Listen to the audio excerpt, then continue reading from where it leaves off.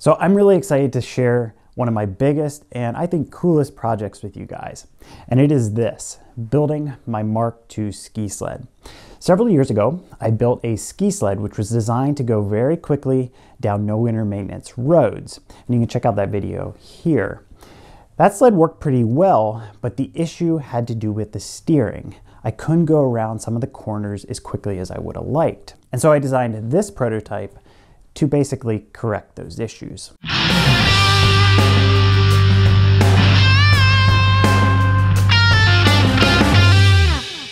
Now I know this video isn't the typical EV content you would expect here, so hopefully you humor me on this for this video and the next video, and then we'll get back to our regularly scheduled EV content. So let's start with how I ended up designing this thing, and then we will move into the build later on. The design of this sled is partially taken from the classic flexible flyer sled that's popular in the US, or used to be popular. Those sleds have red steel runners, a wooden deck, and so you can kind of see where the inspiration comes from. They also have a handlebar out front like this that can be actuated when you're laying down, or if you're sitting up, you can push it with your feet. The sled is built around a central box frame made of aluminum. Through this aluminum box are 4 crossbars, 2 of which have these support towers which connect to the skis. There's 2 ski pivots on each ski which allow the skis to pivot, like so. The pivoting action left and right is what steers the sled. There are integrated stops built into these support towers which prevent the skis from flipping on their side. That's something that happened in the past and I really wanted to avoid it here. To turn the sled, the handlebar is connected to a bar inside the central box tube. That bar acts on this cross link, which connects to 2 tie rods that connect to the front pivots. This system's really clean, but it's also pretty precise because everything is directly connected through to the pivot points. If you're wondering what this thing's for, that's just to mount the GoPro. The skis are configured in a negative camber configuration at all times. The reason for this is that in the past, I've tipped through the flat part of the ski, and when I come out of a corner, it would catch and it would try to throw me off the sled. So as I said, this sled is designed to go down no winter maintenance roads at high speed, and I really wanted to perfect the steering here. The main way I accomplished this was by taking the frame connection points on the skis and moving them to the center of the ski. A ski is designed to be weighted in the middle when it goes into a carve, and that'll allow it to carve the most effectively. I purchased pretty much all my parts from McMaster.com, although really you could get these anywhere you want. There are 3 aluminum box tubes that were used to make the frame.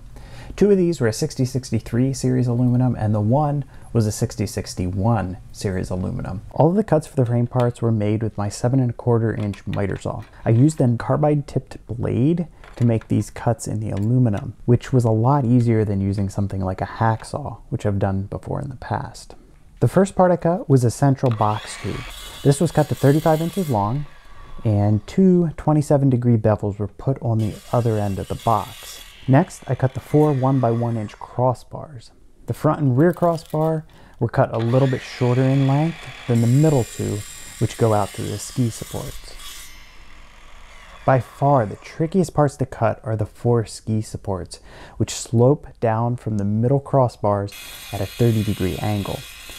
There are 4 cuts required on these supports, and the first is made at a 4-degree angle to the bottom end of the support. The second cut is at 30 degrees and forms the edge which will lie flush with the top of the crossbar. The third cut is the trickiest as it's made at a 15-degree angle with respect to the lengthwise direction of the box tube. I did not cut completely through the box tube as I did not want the tube to collapse on itself and bind in the saw. So what I did is I cut almost the whole way through, pulled the parts apart, and twisted them until they broke apart.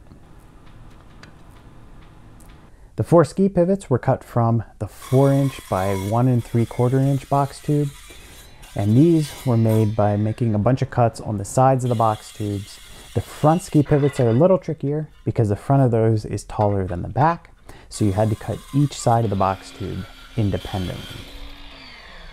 With all the pieces cut, I moved on to finishing each individual one. The central box tube came first, and the first thing there was to cut a slot for the handlebar using a hacksaw and a cutoff wheel on the Dremel tool.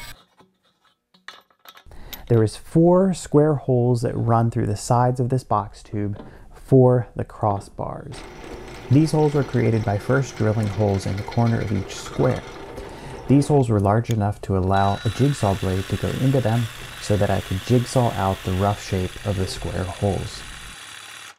I want each crossbar to slide through these holes smoothly and easily without having excessive play while being square with the central box tube. I also drilled holes to attach the crossbars to the central box tube, as well as a crosslink slot. The crosslink is the part of the steering that runs across and connects the 2 tie rods to the inner link, which connects the handlebar. The ski supports are connected to the 2 central crossbars, and the crossbars sit flush with the top of the ski support, which meant I had to cut a notch out of each ski support. I did this using first a hacksaw and then finishing it with the cutoff wheel and the Dremel tool. At this point, I also drilled some holes for mounting to the crossbar, as well as the ski pivot hole in the bottom of each ski support. The next parts to finish were the crossbars. The crossbars needed to be lined up with the edges of the ski supports, and then those holes that I had previously drilled in the ski supports were continued through each crossbar. These holes are slightly undersized because I wanted to tap the thread connections between the ski supports and the crossbars. The reason for this was that given the angle of the ski supports relative to the crossbar, there's a torque introduced on those connections, and I wanted everything to be extremely tight, and really the only way to do that was to use a tapped hole. There was also a slot cut into the forward crossbar. This slot is for the inner link of the steering system to pass through. With the ski supports and crossbars finished, I bolted 1 ski support to each crossbar with the other end left open so I could slide it through the central box tube. Pilot holes for the pivot bolts were drilled in all 4 ski pivots. This was eventually enlarged to the 5 1/16 inch size required by the pivot bolt. On the forward ski pivots, I also drilled holes high up in the front of the pivot. This hole was made square to fit a carriage bolt that was used to attach the tie rod ends. With the frame components finished, the frame was assembled. The first step was to drill the crossbar mounting holes in the crossbars. Each crossbar was individually slid into its respective hole in the central box before it was carefully centered on the sled and squared up using a square. From that point, I continued the holes that were already in the central box tube through those crossbars and tapped the holes. With the crossbars through the central box tube, I could attach those secondary ski supports to the center 2 crossbars. Everything was assembled with stainless steel bolts and nuts, which allows everything to remain rust-free over years of use. With the frame ready, I decided to put it on the floor and jump on it just to make sure everything held together, which it passed with flying colors. The 2 steering links were created from stainless steel for its properties of being very hard and resilient to rust. On the rear end of the inner link, a pin was cut which protrudes into the cross link. This pin was first cut with a hacksaw, and then it was finished with a file. On the other end of the inner link is a short slot that is used to connect the inner link to the handlebar.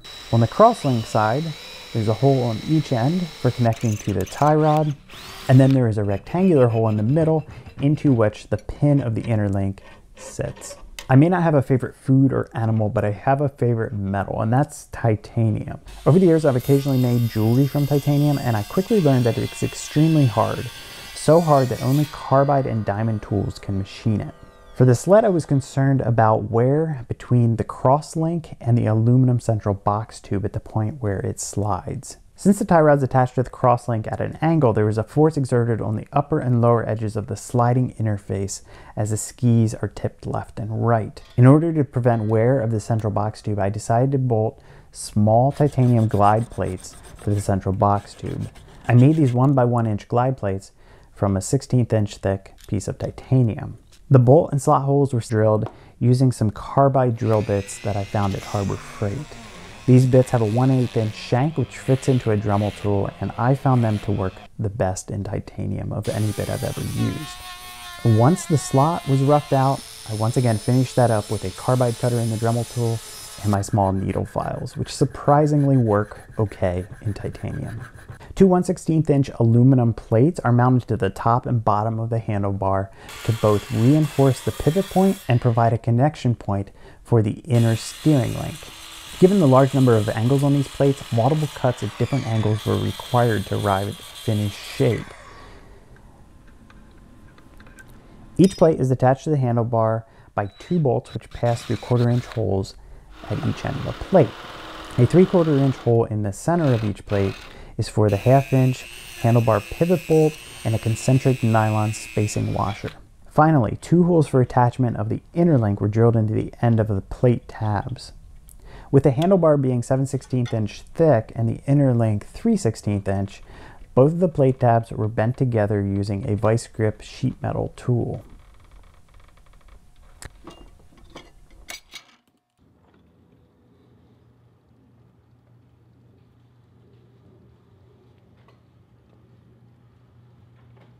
The handlebar and decking were made from a single 1-inch rough cut walnut board. A 22-inch length of board was cut off and planed to use for the handlebar. I continued to plane this board until it easily slid into the central box tube handlebar slot when it was sandwiched between the two aluminum handlebar plates.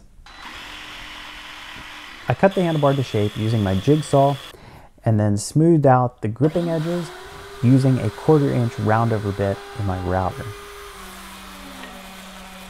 Holes for attachment of the handlebar plates were made by first clamping the handlebar plates on both sides of the handlebar and then drilling the 1/4 inch holes from both sides so that they would meet in the middle.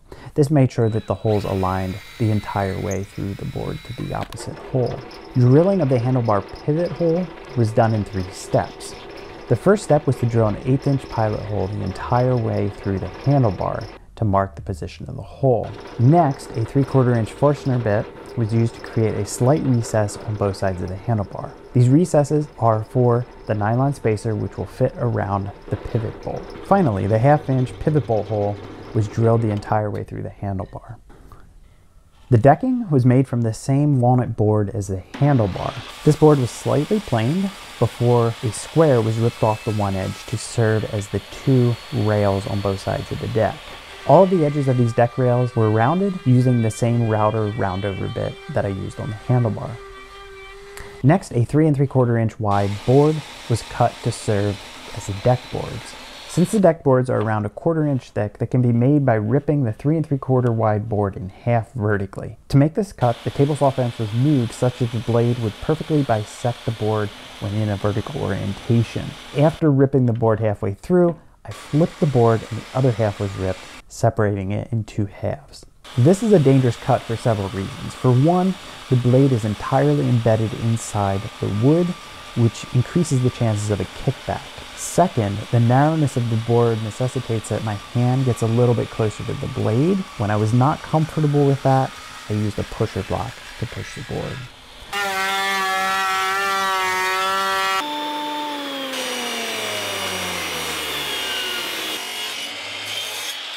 I finished all of the wood with Danish oil. I like the Danish oil because it's easy to apply and I can also reapply it if moisture messes up the wood over time. To attach the decking to the frame, the decking was first laid out on the frame and aligned, and then the position of the holes in the frame were transferred to the boards using a drill bit. With this position marked, I could finish the holes through the wood.